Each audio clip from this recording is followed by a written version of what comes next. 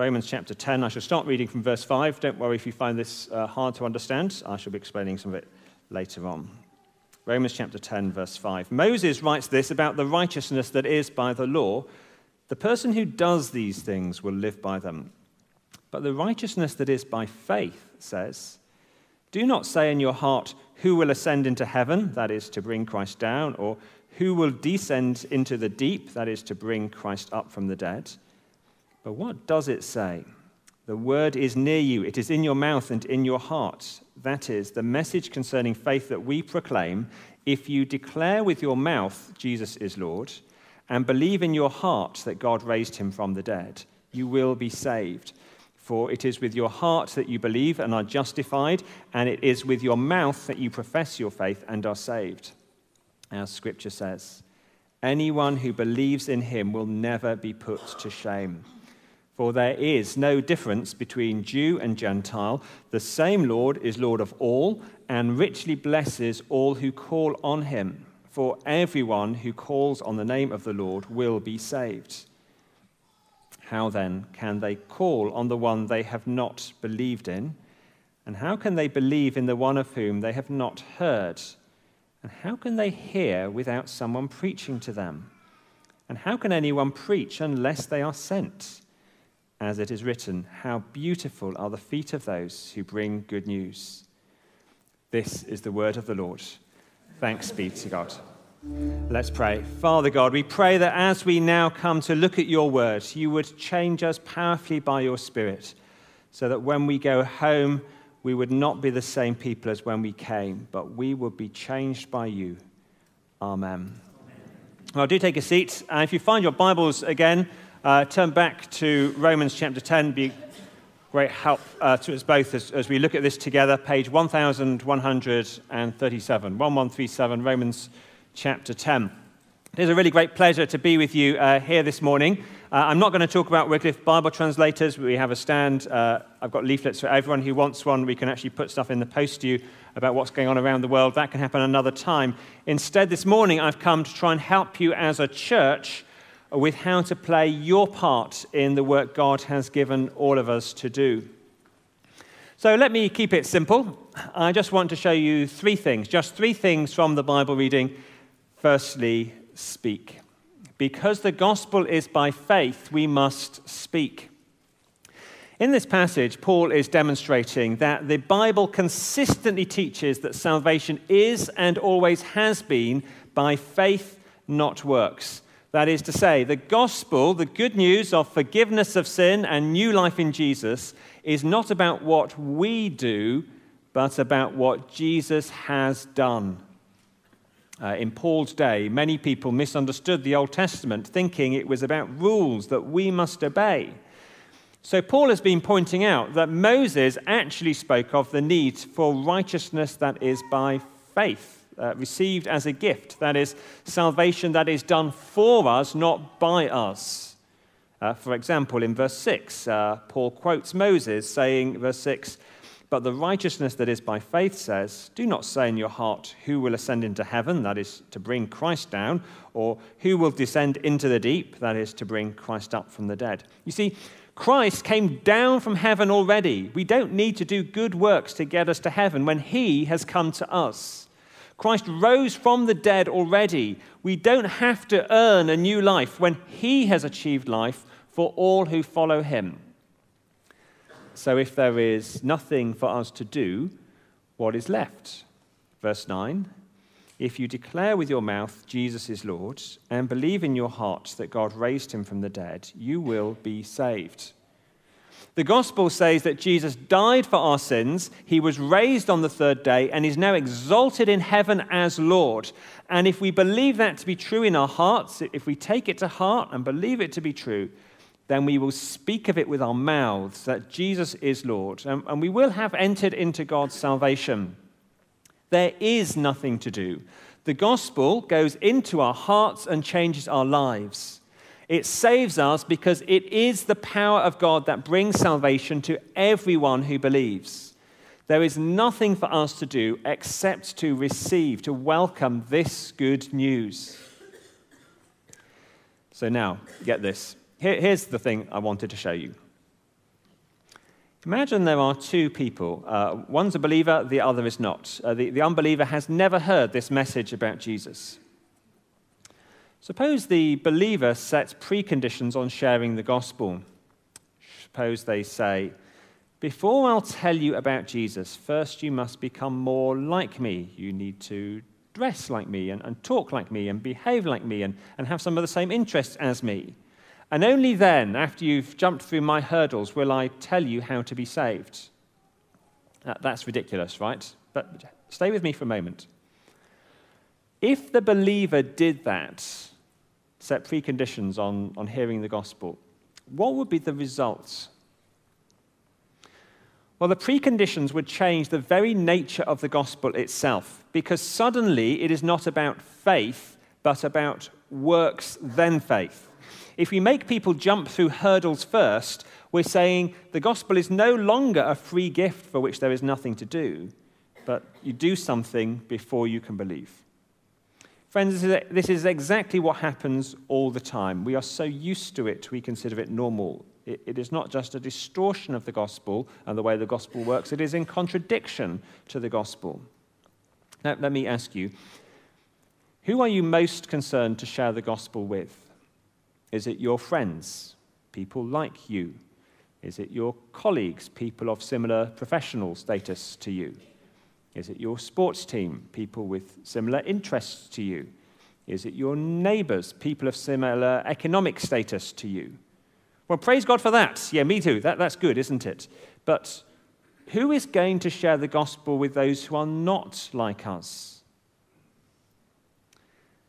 I'm going to go out on a limb here. I'm sorry, I'm just visiting. But I'm guessing if you were to get a map of Hull and plot where the evangelical Christians live, you would find whole neighborhoods with little witness, streets where no one knows a Christian, compared to other parts where most Christians are grouped.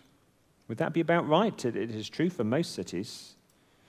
And so we say to people loud and clear that unless they relocate and come to be like us, they are excluded from opportunities to hear the gospel, because the dominant group, the Christians, set preconditions. We do want to share the gospel with you.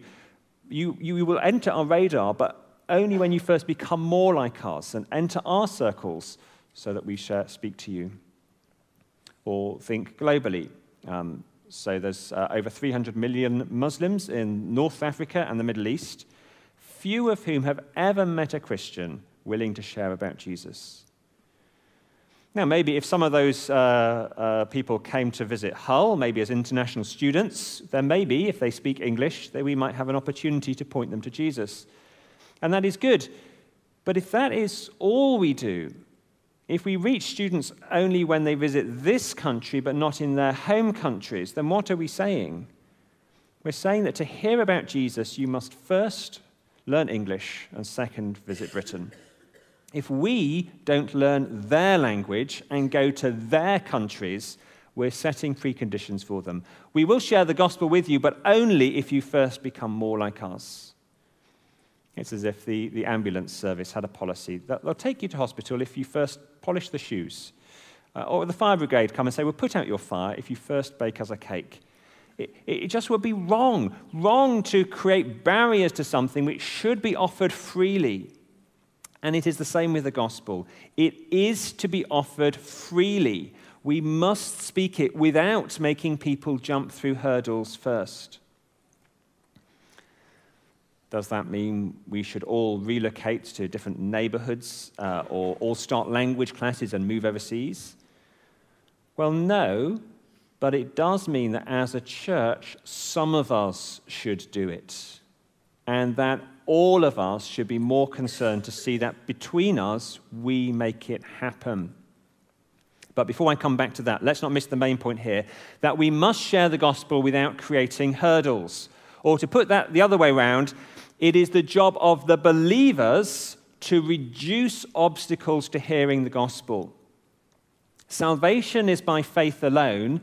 Therefore, we must speak of Jesus in a way which takes the message to all people so that they can receive it by faith alone. The burden of crossing cultures and crossing languages must be carried by the believer, not the unbeliever. It is the responsibility of believers to speak the news about Jesus to the people of this world on their home turf, in their mother tongue. Since the gospel is a message of salvation by faith alone, therefore it is inherent in the gospel that it must be spoken to people where they live in their language, so that they can receive it by faith, not by works. That's my first point this morning. Speak.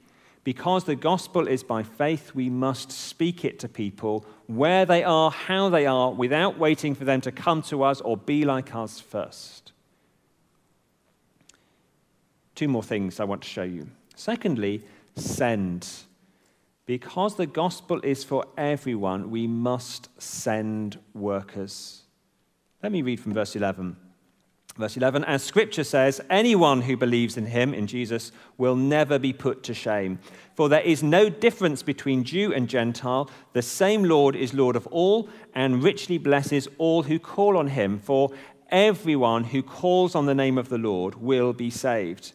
Do you notice there how inclusive the gospel is? Paul uses words like anyone, all, everyone. There is one God, one Savior, one gospel for all people everywhere. Friends, do we believe that everyone who calls on the name of the Lord Jesus will be saved? Because in my job, I meet people of different nationalities all the time, and I keep finding the same thing. I meet Malaysians who think the gospel is only for Christian Malaysians and not for the Muslims. I meet Indians who think the gospel is really only for Christian Indians and not for the Hindus. And I meet Brits who think the gospel is for them and their friends and give little thought to the unreached people in this country, let alone in the rest of the world. Of course, no one ever says that to me, but that attitude must be somewhere within us if we keep the gospel for ourselves and our social group and don't have a major concern to see the gospel spread to every tribe and language and people and nation. The same gospel is for everyone. There's not different versions of the gospel in different places. And therefore, anyone who has the gospel, any believer, must think about making travel plans to take this gospel beyond those who've already heard it and out into the vast masses of people who have never had opportunity to hear it for themselves. Now, in reality, it's not actually just as easy as getting on the next flight. I mean, for a start, someone has got to pay for that flight. You need somewhere to live, which costs money. You need food, clothes, perhaps a car. So those who go are going to need others to finance that work. What is more, on arrival, you may find yourself feeling quite isolated. You could be feeling lonely and homesick. You may be joining other local Christians where you are, but they may not understand what it's like, what you're facing. You're going to need others who will pray for you and find practical ways of building friendship to support you at a distance. In short, for the gospel to be taken to all nations, for every person who goes, it needs a backup team to get them there and to keep them there. Paying, praying, supporting. Only a small handful of people have ever walked on the moon, but it takes loads of people on the ground at Mission Control to make it happen. Yeah, if the gospel were not so inclusive, if the gospel were just for a certain type of people, this wouldn't be such a big deal. But because the gospel is for everyone, then it means leaving home, crossing cultures to take it to people where they are. And therefore, it is in the very nature of the gospel, which means believers are obliged to organize themselves into sending teams, to send those who will go and speak, to pay for them, to pray for them, and to support them with help, encouragement, and any practical assistance. Paul makes this connection explicit in our passage. Let's pick up again at verse 13. Verse 13, for everyone who calls on the name of the Lord will be saved. Wonderful. But how then can they call on the one of whom they have not believed in? And how can they believe in the one of whom they've not heard? And how can they hear without someone preaching to them? How can anyone preach unless they are sent? How can anyone preach unless they're sent, says Paul. So often the sticking point in making Jesus known in our home countries and around the world is that there are too few people willing to be senders. If we think we can leave to others the task of sending gospel workers, of paying for them, praying for them, and in every way supporting them, if we think we can leave that to a small group of Christians who have some specialized interest in world mission, what are we saying about ourselves? We're saying we haven't quite understood yet that the gospel is for everyone. Something in us isn't caring about the needs of this world. For some people, that does mean packing your bags and getting going. For everybody else, the responsibility of being senders rests upon those who remain. The maths is really quite simple. For every full-time gospel worker, whether in the UK or overseas, to pay for them takes 10 people back home tithing their income, or you could say 50 people giving 2%. People sometimes ask me, how many people does Wycliffe have working overseas? How much money do we pour into Bible translation? The answer is none. It is all churches' people. It is all churches' money. There is no other source of people or income except from churches like this who are committing to send and do this work. I mean, think about how much effort we each put into our holiday plans, searching for deals, checking for accommodation, wanting everything to be just right, and that is just for ourselves. How much more seriously should we take the needs of those who have traveled around the country, around the world, not for their own sakes, but for the sake of others, for the sake of the gospel, for the glory of Christ? Let me try and spell out for you what it looks like to be a sender and to be a sending church.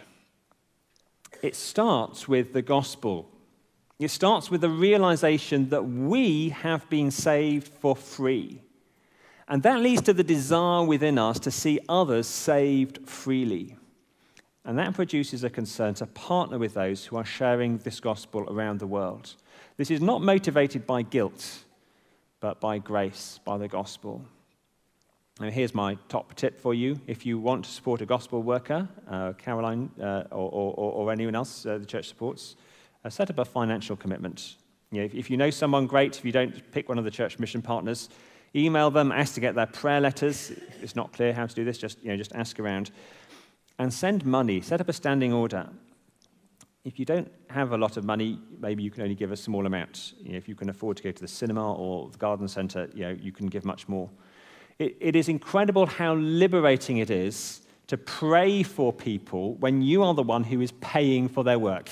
It's just very motivating. It's not just individuals, it's their missions organizations as well. Choose one you like the look of, Wycliffe or WEC or Gospel for Asia or whoever it is, whoever you like the look of, and send money. Because if you do that, you find that the people and the organizations you're partnering with, they send you news and updates that you can pray about. This is spiritual work, and so often the success of the workers depends on the prayers of the supporters. And what is more, then as we start entering into praying for people, we develop a greater concern for the needs of for their lives. When someone sends a prayer letter, we can email back a quick reply. It's so disheartening, actually, for mission workers to share their lives in a prayer letter and find no one bothers to reply. It only takes 30 seconds to send a one-line response. We find out when their birthday is and make sure they're remembered. We find out what their worries are and what we can do to help. And I know that St. John supports mission partners as a church, but as a church, can I urge you not to leave this to the mission committee? If every individual in the church built a personal link with one mission partner, it would make a tremendous difference to the sustainability and effectiveness of their work. Paul says of mission partners, how can anyone preach unless they are sent? It's a call for churches to be senders, paying for their work, praying for their work, and in every way supporting their work. So 3 practical points to take home with us. Firstly, speak, because the gospel is by faith. We must speak it to people where they are, how they are. Secondly, send, because the gospel is for everyone. We must send workers, paying, praying, supporting. And now thirdly, go. Because the gospel is needed, some must go. It's all very well talking about sending, but who is going to go? Remember what the passage said, verse 14? How can they call on the one they have not believed in? And how can they believe in the one of whom they've not heard? And how can they hear without someone preaching to them? As verse 15 ends, how beautiful are the feet of those who bring good news. That the beautiful life is not the aspirational living of the glossy magazines. Someone sent me a glossy watch magazine. I'd never seen anything like it before. Full of these really handsome models wearing these beautiful watches, kind of exquisite timepieces, many handmade. A new watch was being reviewed, and it was a bottom of the range, kind of beginner sort of watch, costing, I quote, a very reasonable £1,000. That is not a beautiful watch. That is not a beautiful life.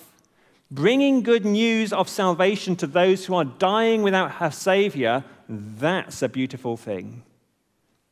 When my wife and I, years back, were traveling out to be missionaries in Kenya, training church leaders there, the near universal assumption was that we were doing this because we like traveling. As if the only reason for going overseas was to gain new life experiences. I mean, who cares about that? No.